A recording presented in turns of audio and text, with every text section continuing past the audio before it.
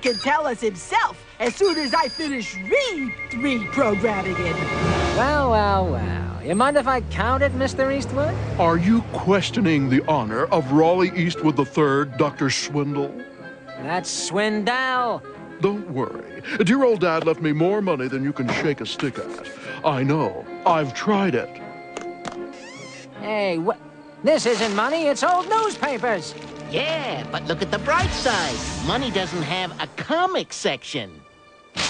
I'll just take that. Come on! The boss is waiting to install this gizmo. Have a really rotten day.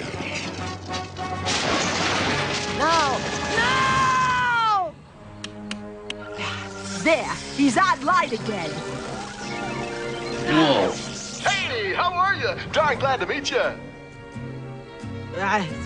Maybe he was better the other way.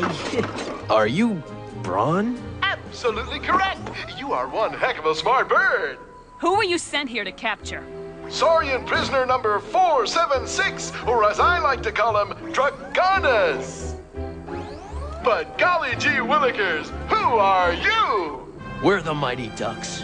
We've been chasing Dragonus for months. Say, I've got a swell idea. Why don't we all join forces? At last, my assault platform is airborne.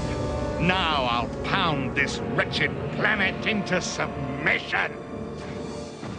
So, Dragonus programmed you to come after us. I really have to apologize about that one, but hey, what can I do? After all, I am a robot. When you thought we were terminated, he sent you to get the anti-grav device. Golly, you guys are smart. Why does he want the anti-grav?